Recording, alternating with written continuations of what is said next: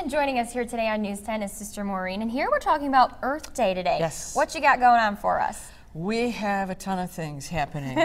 We've got educational booths, we have food booths, we have Silly Safari, we have Mark Booth with his birds, we're going to shear an alpaca. We have, and this is new, we have a Native American drumming group called The Family, and they're going to open Earth Day with the blessing of the healing drum. Oh, okay. And just a little bit, kind of give people a little background, what is Earth Day? Earth Day is a day set aside really to honor Earth. Like we have Father's Day and Mother's Day.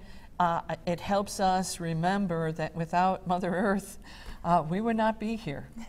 Now, if people would like to come to this, is there tickets? Do they have to sign up, or can they just come? They can just come. We do have a free will offering at the gate when you come in if you'd like to help us defer the costs. But otherwise, there's no expense except the food booths. Okay, and when is this and what time is it if people would like to join? It's April 20th. It starts at 11 o'clock and it goes till 3. However, if you're interested in the homemade baked goods, usually done by a lot of the sisters, you better get there at 11 o'clock. Oh, really? What kind of baked goods are we talking about?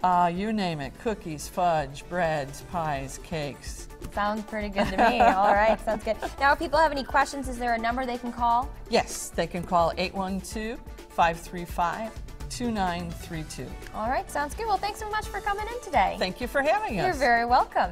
News 10 will be right back.